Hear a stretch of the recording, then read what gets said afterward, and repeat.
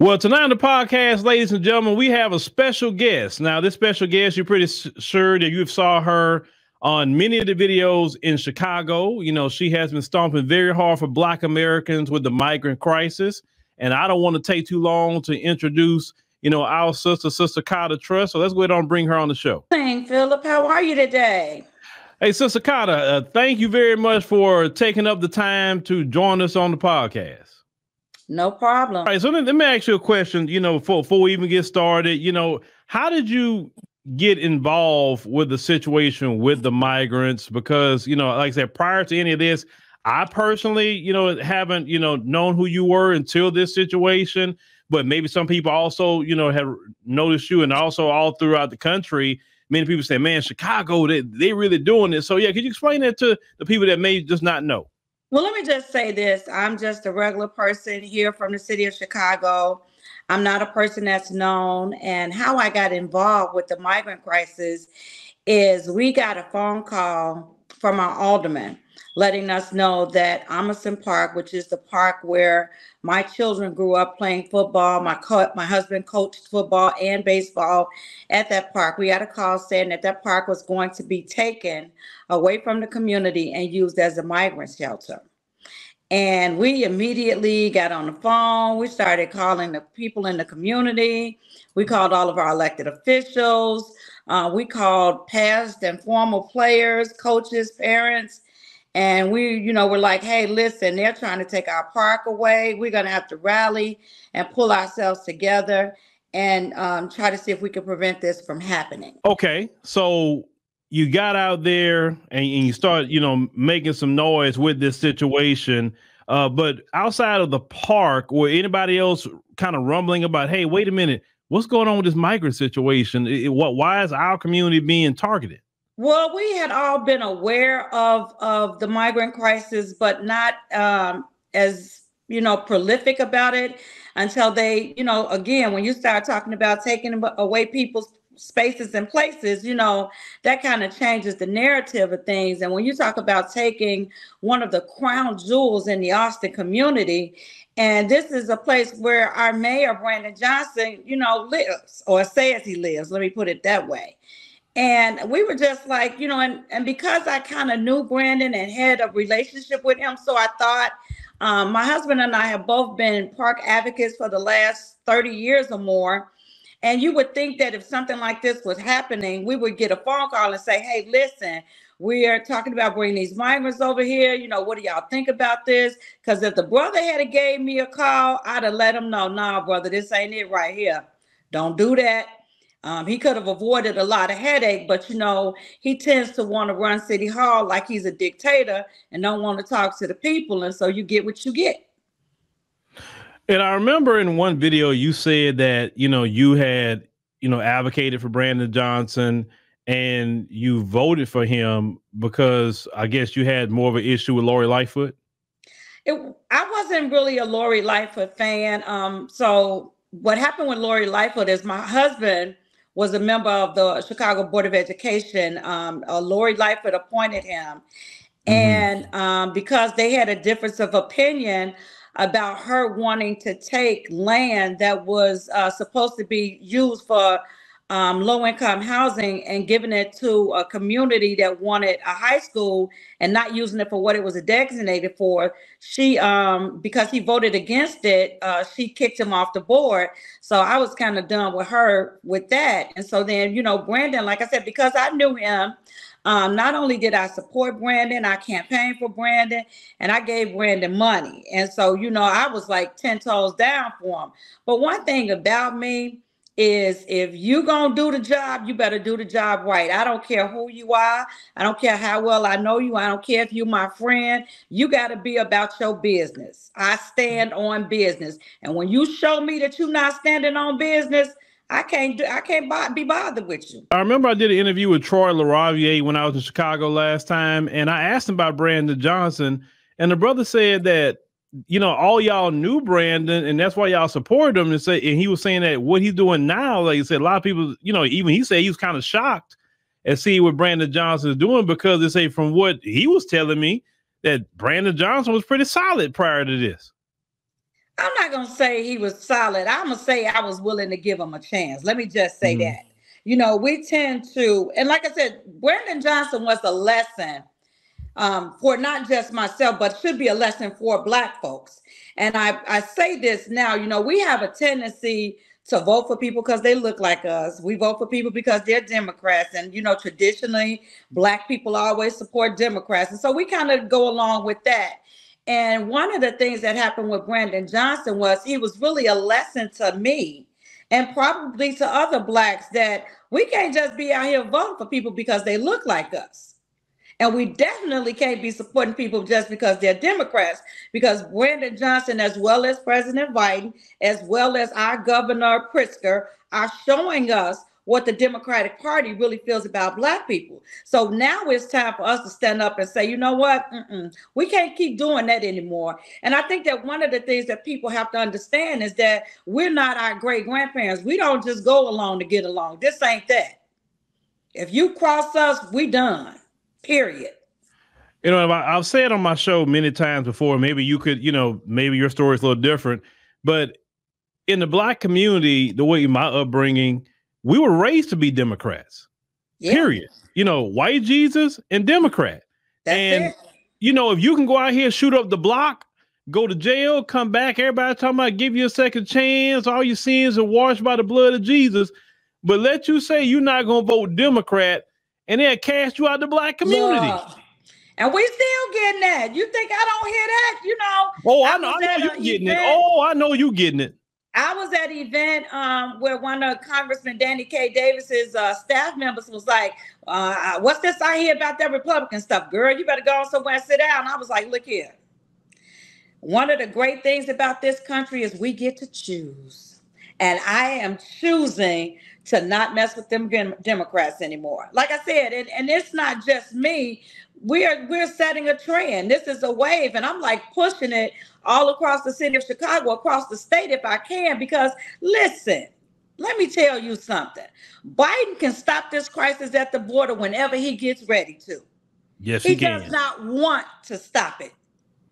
Okay, he doesn't want to stop it. The same way our mayor can say, you know what? I realize that we were a sanctuary city. We might need to rethink this. Now we're overwhelmed. You're going to the government begging for money to take care of migrants. Actually, the sanctuary city status does not really require us to take care of these people. All it does is means that we won't report you to ICE. So now we're taking on the baggage of having to take care of and support them. That's not what it's about. And then you here in the Black community where you still have people who are suffering. We still have 61,000 people who were homeless before the migrants got here, and we're not dealing with them. And we done made these people who done came from somewhere else a priority over them. And you okay with that? Let me tell you something. I was sitting in a meeting Thursday night with representatives from Chicago Public Schools who told us that we got a $391 million deficit. Can you imagine what we could have done with the money that we spent on the migrants already to support our schools? And you think we don't have, listen. Nah, I ain't gonna be able to do it. And I'm not gonna be able to stand by and let my people continue to support a party that will not support its people. Now you just said 61,000, homeless. What did Brandon Johnson do with them? Because in Chicago right now, it is dangerously cold. What are all them in those shelters that he's creating? Some of them are in shelters, but not to the extent that the migrants are. And you have to remember, those people who were out there in the tents, we had a homeless crisis before the migrants got here. There was never a time where they came along and put them up in hotels. There was never a time where there was a cry to ministers and churches to take these people in and let them sleep in your churches, even though there was an issue that the city wasn't well equipped to handle. It has never happened. We have an affordable housing crises here in the city of Chicago. They talk about the Black flight. One of the reasons that there's a Black flight in the city of Chicago is because of affordable housing. But now all of a sudden you are making housing readily available for the migrants. You didn't do this for the Black folks who were suffering. Actually, and I'm not going to even say the black folks. We didn't do it for any of the people who were here in the city of Chicago suffering from homelessness. We weren't running out there trying to fill up shelters and create new shelters so that those people would have some place to go. Whatever happened to taking care of home first? And then recently, Brandon Johnson just found $90+ million of COVID funds, and he all of a sudden he found that money and wanted to use it for migrants. How do you feel about him finding this almost over $90 million and not using it for the people in Chicago, but using it for migrants? Well, first of all, he ain't found. Well, I'm not gonna swear. First of all, he didn't find anything. Mm-hmm. That money was there, and it was earmarked for a specific purpose. They just diverted it the same way they're going to divert the rest of our tax dollars. Because here's the thing: if you're running to the government crying to the Biden administration that you don't have enough money to take care of these people, at some point it's going to trickle down to the taxpayers here in the city of Chicago. And we're not naive to that fact. And as I said before, black people can say that we need more investment in our communities. We need better investments in our schools. We want to see trade programs in our schools so that our kids who can't afford to go to college or who don't want to go to college are able to learn a trade and go on and work and be able to provide for themselves and for their families. We understand that those things cost money, but you find money for everything else, but you can't find money for our people. And let's not even deal with reparations and the fact that you got to have a commission for reparations. There was no commission when Biden wanted to send money to Ukraine. There was no commission when he wanted to send money over to Israel. And there's no commission on taking care of these migrants. So tell me why the hell you got to have a commission in order to do something for black people. That's some BS to me. Yeah, right now, I call it, the reparations commission scam, because it's a scam at this point, because they know we got to see clearly, even during COVID, right? They spent trillions of dollars. They didn't have no commission to do it. And they just started putting money in people's hands, so much so that people was defrauding the government. That's how much money they were throwing around. But when it comes to our reparations, we talking about the Democrats now. They supposed to be our friends, right? Right. Look, all of us were raised to be Democrats. All of us in the black community have voted Democrat, me included, right? But yet our friends say basically, forget the black community. We asking for an anti-black hate crime bill, but know what Biden do when he get in office? He gives it to the Asian community, who won't even come out and vote for him right now. But you know what? And that's the same thing for the Latino community. We're doing all of these things to support them.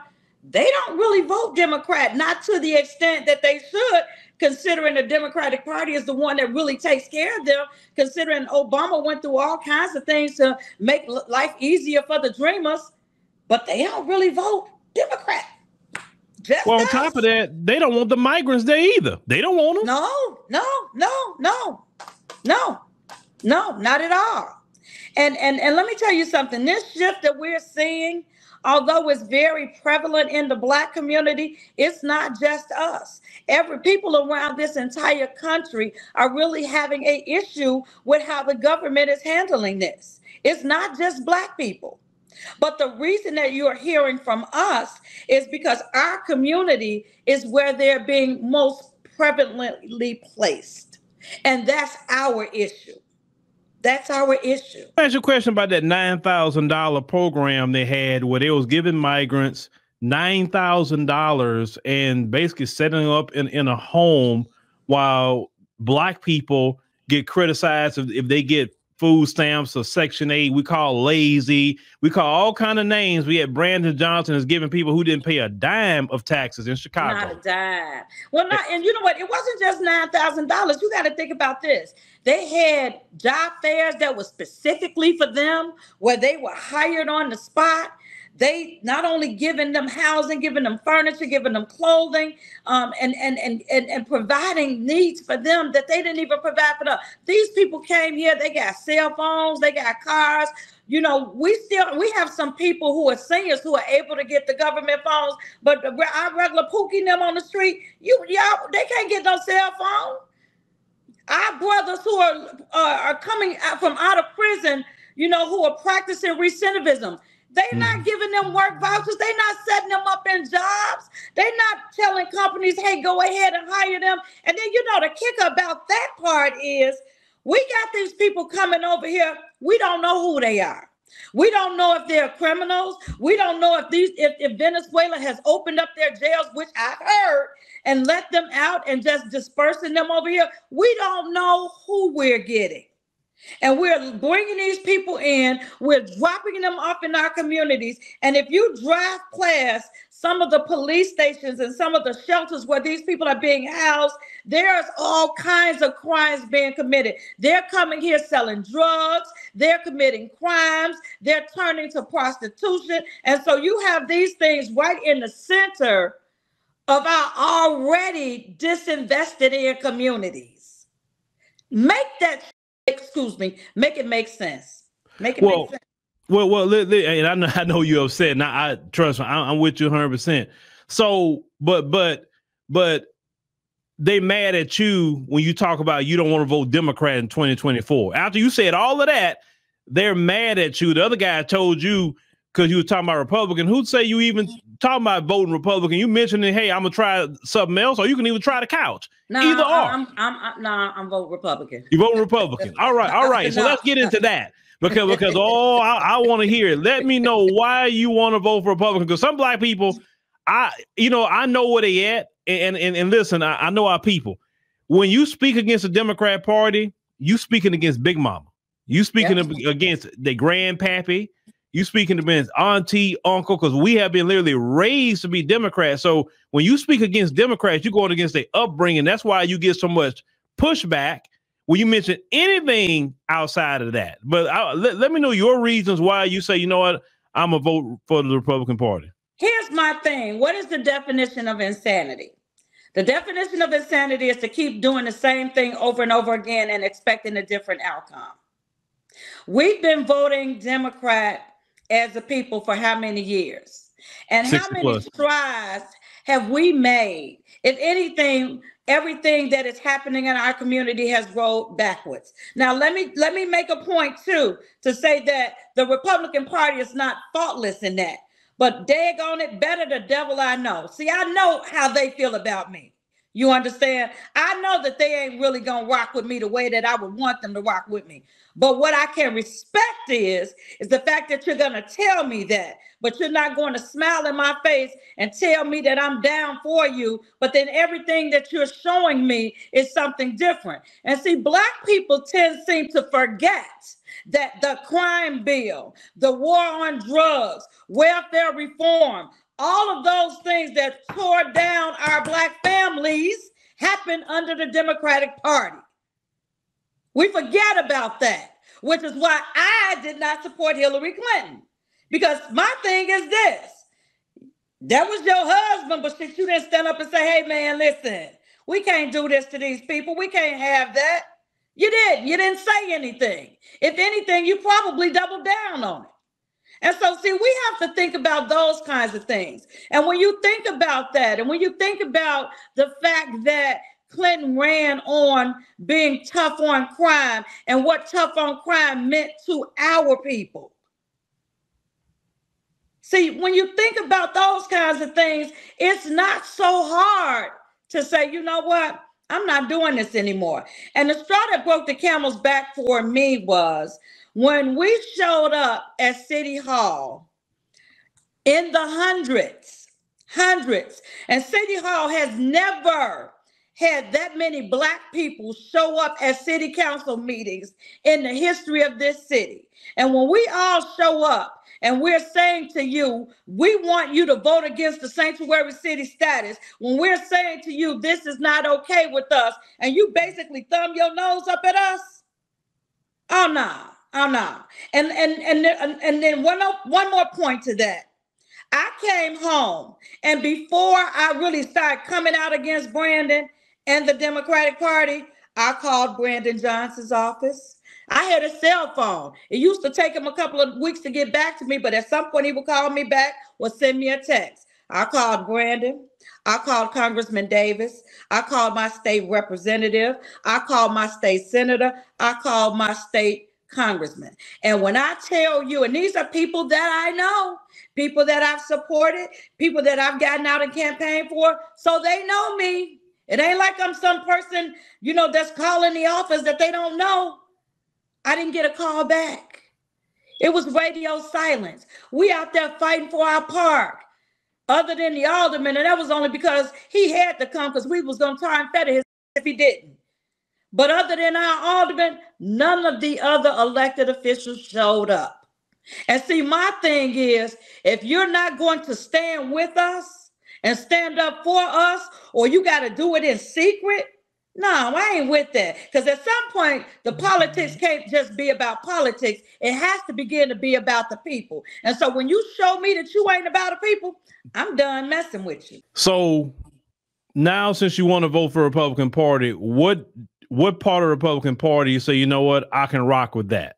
Because, you know, some people gonna ask, well, why you want to go over there? Because they, like you said, they don't like us either. So why you? Because that's what they'll tell me. Because I'm like, look, you know, if you want to, because I know our people, that's why I say, look, if you want to vote the Cow's third party, my main issue is just don't vote for the Democrats. Because we know if they don't get at least 80% of the black vote, they're done. They have never won an election without black people. So even them sitting on the couch is a win, actually. Yeah. But what part of the Republican Party you say, yeah, I can rock with that? Well, you know what? I was quite a fan of McCain. And I like Chris Christie. I also, you know, I'm not a real big fan of the chick, but you know what? She a female. You know, let me see what it be about. And not that I'm not that I'm a Trump fan. I'm kind of on the fence with the Trump, because you know he done some stuff that got me looking at him a little cross-eyed. But one thing I can say is we didn't have all these people coming in at the border. True now that. Wall, wait a minute, and that wall looking real good right about now. Yeah, see, you know, the other candidates like Ron DeSantis, Nikki Haley, it's the couch for me. But I'm more so focused on policy than party because I'm politically independent. Yeah. So yeah. I would say the reason why I would say, you know, I would, me personally, due to the migrant crisis, Trump has a history of getting them on out of here. He has a history of it. We can't, the other candidates haven't had a history of doing that, right? Trump had a history of, you know, helping businesses, giving tax cuts, especially if you got a business, right? You're going to like Trump for that reason. Trump, you know, he did the stimulus checks. He even got people like rappers and all of that. People say, yeah, at least with Trump, the average person said they had more money during the time of the Trump administration than now. They've actually lost a lot of money because the economy is just not the migrants, it's the economy too, right? Yeah. So I'm talking to black people and they saying, look, I don't like all that stuff Trump got going on sometime. And man, he be saying stuff I don't like, but doggone it, I had some bread with Trump and I'm willing to, because listen, I'll tell people this, in America, we're going to deal with some racism. I'd rather deal with racism and have some paper to defend myself than be broke and deal with it. Look here. And that's what, and see, that's what you have young people saying now. Man, listen, under Trump, I ate good. Under Trump, I could go to the store and I can buy a steak. Now we can't eat. Look, as black folks, you know we love us some neck bones. We can't even afford to buy neck bones. Yeah, come on now. Have you been to the grocery store lately? Yes, I have. And it's crazy. That's why it made me really start going to, like, before I didn't go to Whole Foods to shop. I would go like to Kroger, and it was a store in Texas called H-E-B. But I stopped going to those stores. I might well go to Whole Foods because the prices in the grocery store today is Whole Food prices. Yeah. You might well go to Whole Foods and shop. Yeah. And so just think about, we work every day.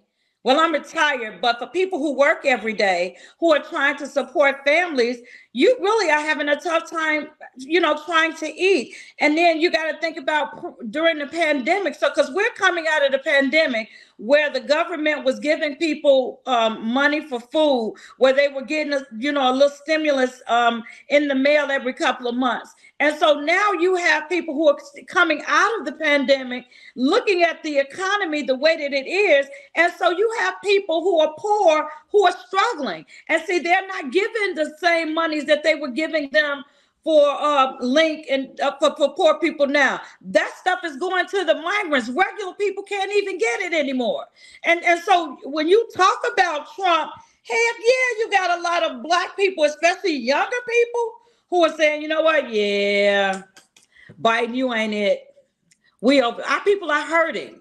Our people are hurting right now. If you work minimum wage, if you are just above minimum wage, and you're barely scraping by, you're hurting. You're trying to decide whether you're going to pay rent or buy groceries. Oh, yeah. And Sista Cata, did you see that video? I did a podcast on it last night where you had a migrant calling a sister saying that she no money for you and calling her lazy. Did you see that video? I did. But see, there are those stereotypes. And I was talking to someone the other day that, and that's why reparations are so important, because see, people will look at Black people and they will say that they're lazy. But there are so many generational situations that play into the structure of a family or the breakdown of the family. We are still dealing with the effects of, like I said, that crime bill and that war on drugs. Black families are still dealing with the effects of that. And so we had a couple of years ago where you heard Clinton came back and say, oh, well, damn, I'm sorry. That really did hurt. Sorry? What the hell does sorry fix? Now you sorry? You've destroyed generations. And those are things that we can't get back. You perforated the one-parent household. You did that. And now we're wondering why we still have grandmothers and grandfathers raising children. You did it. You did it. And we're still trying to recover from that. The way that they've come in and dismantled our schools, watered down the education that our kids were getting. And then you wonder why Johnny can't read. You messed up Johnny's mother and father being able to read to him at night. So when does society take responsibility for what they've caused? You was mentioning our first Black president. It wasn't Barack Obama. Bill Clinton was our first Black president. You remember that asinine things that Black people were saying in '92? I ain't never say that, but yeah, I remember it. Oh, okay. Yeah, I didn't say you, but I'm saying I remember, and it never sat well with me. I said, why y'all saying that man Black? Oh, because he played a saxophone and he smoked weed. Like, really? Yeah. I mean, but that's what your first Black president did is help mass incarcerate you with the help of Joe Biden, the other person they voted for, right? That's right. My Lord. But the lazy thing. Let me get back to that. We became lazy when we got off the plantation.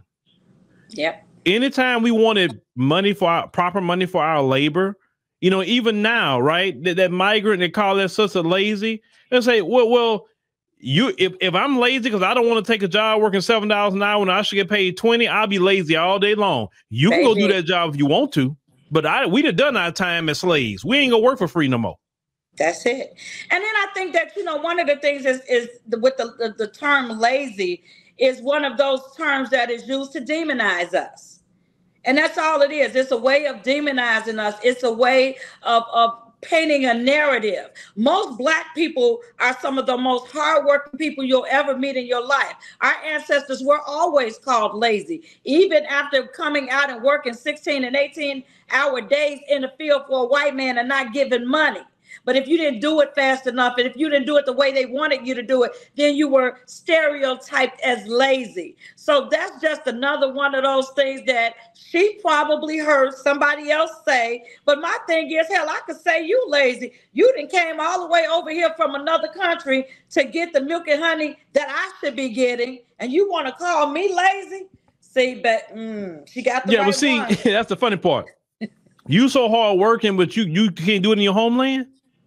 That part. Now, like, why would you leave your homeland if you that hard working? Then your homeland should be way better than here because you're a hard worker, right? You come into a land where there's a bunch of lazy people. That's what our people got to start telling them. If you're so hard working, then why you didn't do it back over there? And then what makes me upset, and I still keep talking about this, we're letting all these military age males cross that border, not women and children, a bunch of males. And you talking about crime? It is, yeah, the women probably be out there selling themselves on the blade somewhere, but all them men that's in here, I'm telling y'all, sister, it's going to be a problem in the next couple of years with all them men in here. Look at what happened in California. It's not going to be that far off. Look at what happened LA in particular. Watts. Go back and look at what happened in Watts 2 years ago when those communities began to change and they started running those black folks out of there. Because remember, they dropped them in our communities. It ain't like they got to go someplace and come there. This is where they are, okay? And so when you talk about those war-age men, you talk about the fact that some of them may be criminals because we see the criminal acts. We see them in stores stealing. You know, these are things that we're seeing. So at what point does it become something else? Because they already walk around here like they think they're better than us. And so when you have a group of people who think they're better than the people that are already there, I mean, you know, just think about what happened. But I think that they have to understand that we're a little different over here, especially in Chicago. You run up, you're going to get done up. And I'm glad y'all fighting back because, you know, we talked about that on the podcast where Los Angeles, California is the perfect, you know, case study for Black America. What happens when you don't say nothing? What happens when you don't fight back? And what ended up happening, Black America literally was kicked out of Los Angeles. I mean, they own outside cities and they went to Nevada, but California, I mean, everybody's running out of that state. I mean, if you want to know Democrat policies, look at California, one of the worst states ever. Beautiful, beautiful environment, but just horrible, horrible. In the homeless situation over there, sister, oh my God. I've seen some things I've never seen before with homeless over there. And a lot of the mental health issues that's out there. Like, oh, man. Let's talk about mental health.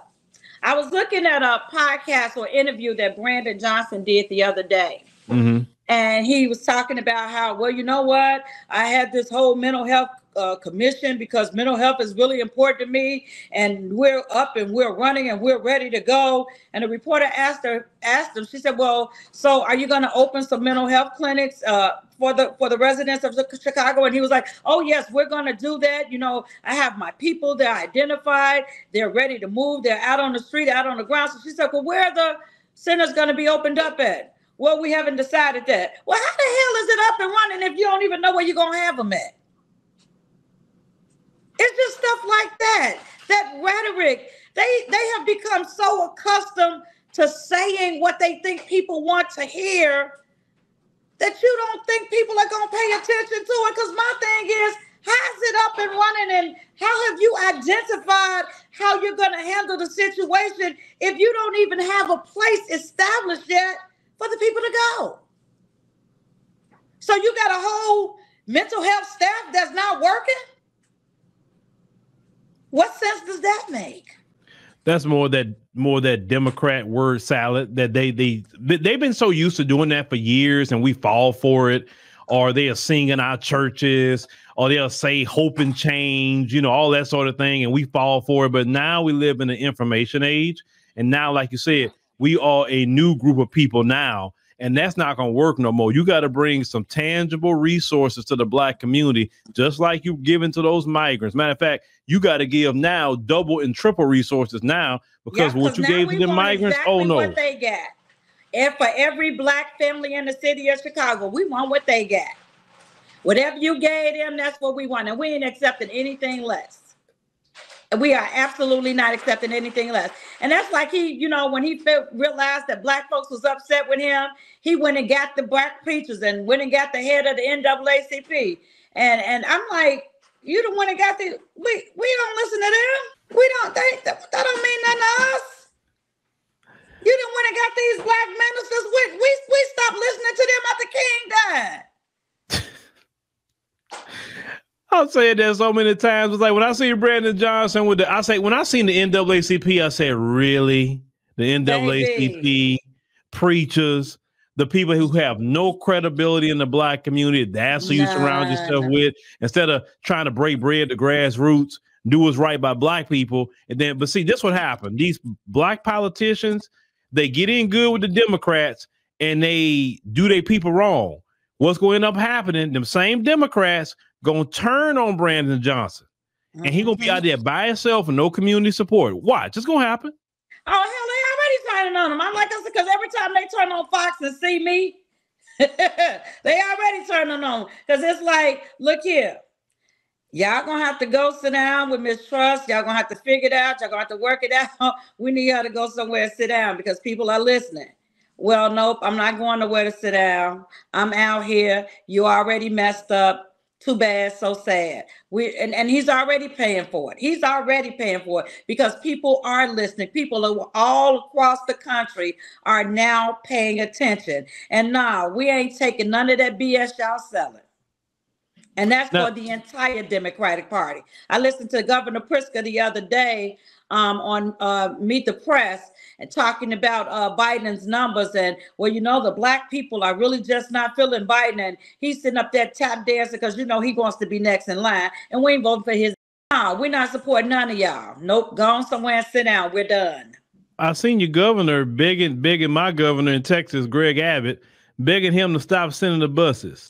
He said, please stop sending them. Why would he? Why would he? Y'all said that y'all were a sanctuary city. Ain't that what we said? We said we're the city of big shoulders. And I really remember before Brandon got in, Lori was like, well, send them then. You know, we can take it. You know, y'all stood up there and talked all that smack. And now you're scrambling. Now your people looking at you cross-eyed and you don't know what to do. Because there's going to be a price to pay for this. And they're all going to pay it. They're all going to pay it. They're all going to pay it. We're not taking this sitting down. We're tired. We're not going along to get along no more. Let me ask you this question about the one of your aldermen, I forgot the brother's name, that put up the resolution to, and I forgot that brother's name. I see his face, but I forgot his name. And he put the resolution to get Sanctuary City put on the ballot for March. Anthony Beale. I was there at City Hall. Okay, Anthony Beale. That's the brother. And he put it up, and they end up shooting it down. And I mean, what kind of response was from the community? Because it seemed like everybody wanted that to be put on the ballot. So let me tell you, that was something else. And that day we had the votes. And I don't know, I think at that time, Brandon was in Washington begging for money, so he wasn't in the city council meeting. So I'm sure that the alderman who came up against him had him on the phone, and he was trying to tell him to stall the vote. So what they ended up doing was stalling the vote postponing the vote. So we were all there in City Hall chambers. And let me tell you something. I told you we were there by the hundreds. So let me tell you what this man did. So one of the first things he did was he made it seem like we were there, we were disruptive, and the aldermen that were on the floor were afraid of us. So what they decided to do was they passed the ordinance to keep the people from coming into City Hall chambers during city council meetings. So now only way you can come into the City Hall chambers is if you are a guest invited by the mayor. So without us being able to be there, to be in the chambers, to speak out and to speak against it, they were able to kind of bully some of the other aldermen into voting the way that they want to. Some of them, they were bullied, and then some of them are just Uncle Toms, and they just gonna do what they told, you know. So I ain't gonna say that all of them were bullied. Some of them were happy to go along with the status quo, but they end up voting it down. But you know what? We're not done with that because, you know, we can always go ward by ward and do our own ordinance, which is what we're working on doing. Oh, y'all think, or anybody talking about filing lawsuits against Brandon Johnson for that? Because how I looked at it is that is not democracy. Because, you know, Democrats always talking about we need to save democracy. Baby. But that is authoritarianism. Yes, it is. Yes, it is. And yes, we are. Yes, we are working on that. Yes. So there's we're looking at some things with the Unfair Meetings Act. So we're looking at doing some things about that. Yes, we look, let me tell you something. When I tell you we ain't let none slide, we ain't let none slide. Not nothing. Nothing. It would be so much easier if Brandon Johnson say, okay. Those people don't want Sanctuary City. We done. Sanctuary City status is done. Greg Abbott, hey, look, we're not a Sanctuary City no more. Send them somewhere else. We don't want them here. I'm pretty sure he'll say, okay, no problem. I'll start sending them to other places, right? But they just want to hold on to that Democrat thing, talking about our values. That pride is a strange bedfellow, because I've said that often. What's wrong with saying, hey, you know what? I made a mistake. I need to rethink this. Because it's clear to everybody but you that you done messed up. It's clear to everybody but you. And if you ask any single person in the city of Chicago about Mayor Johnson, the first thing they say is one-term mayor. They can't wait to get rid of him. And instead of saying, I made a mistake, let me see how I can fix this, you double down on it because you too sick to swallow your pride and say you made a mistake. You messed up. You know that ain't the word I want to use, but yeah, you messed up. Well, you know, I looked at y'all laws, and you know, y'all can recall him. Y'all don't have to wait for his. It's not quite that simple, and we've been looking at that too. You're talking about the Laquan McDonald law. Yes. But look, let me tell you something. If it was that simple, that part probably be gone already. There were some loopholes in that. But we are looking to do some addendums to that law so that we can recall. Yes. Well, boy, Brandon Johnson, he better get his act together, you know, and maybe one way he can get his act together is get a new haircut. That haircut. You know what? I can't see past the BS to even look at his hair. I couldn't even tell you what his hair looks like. I guess I look at him in the media a little bit more than some of the BS because I don't live in the city, you know, like I said, Chicago's beautiful. Me and my wife, you know, we went to Chicago back in October. She enjoyed it. You know, I love going to Chicago. My kids want to go. Bring her back so we can hook up and you know, hang like wet clothes. Yeah, no doubt. Next time I'll be in Chicago, I'll definitely, you know, let you know. But Sista Cata, you know, if people may want to, you know, contact you or maybe ask some questions, you know, how can they do that? My email address is CATA_TRUSS@sbcglobal.net. You can contact me on Facebook and Instagram. Just message me, DM me. I'm happy to talk to people, happy to get the word out, happy to say to people, listen, I'm all for it. If you don't want to vote Republican, because I know some Black folks might have a problem with that, stay home. Don't get wrapped up into that, oh, your ancestors died, so you can have the right to vote. You got to show, because see, they going to guilt us with all that mess, that noise. No, because now is the time for us to send a message to the Democratic Party that you're not going to keep playing in our faces. We're not going to continue to show up for people that are not showing up for us. Period. That's why I tell them, you know, okay, if you don't want to vote Republicans, fine, vote for the couch. Yep, that's it. But Sista Cata, thank you for joining us today. I greatly appreciate it. Like I said, I hope you come back, you know, again, and bring it. You always welcome to come back and share us updates what's going on in Chicago. You know, you're free to say anything you need to say about that. Get a message out there, because trust me, they listening. Oh, they listening. Trust me, they listening. You know, I think that we have to, as Black people, get out of the habit of doing what we've done in the past, doing the norm, going with the norm. You want something different, you got to do something different. And I think that we as a people have to begin to stand up for ourselves. We have to begin to vote our self-interest. We actually have to figure out what our self-interests are and what they look like. You know, I remember when Tavis Smiley was really big and Obama was in office, and Tavis was talking about, we need a plan for Black America. We need a plan for ourselves. And they tarred and feathered that brother. And now you look at where we are today, Had we had a plan for Black America, had we had a plan for how to develop our communities, how to become self-sufficient, how to become self-reliant, had we had a plan, we wouldn't be where we are today.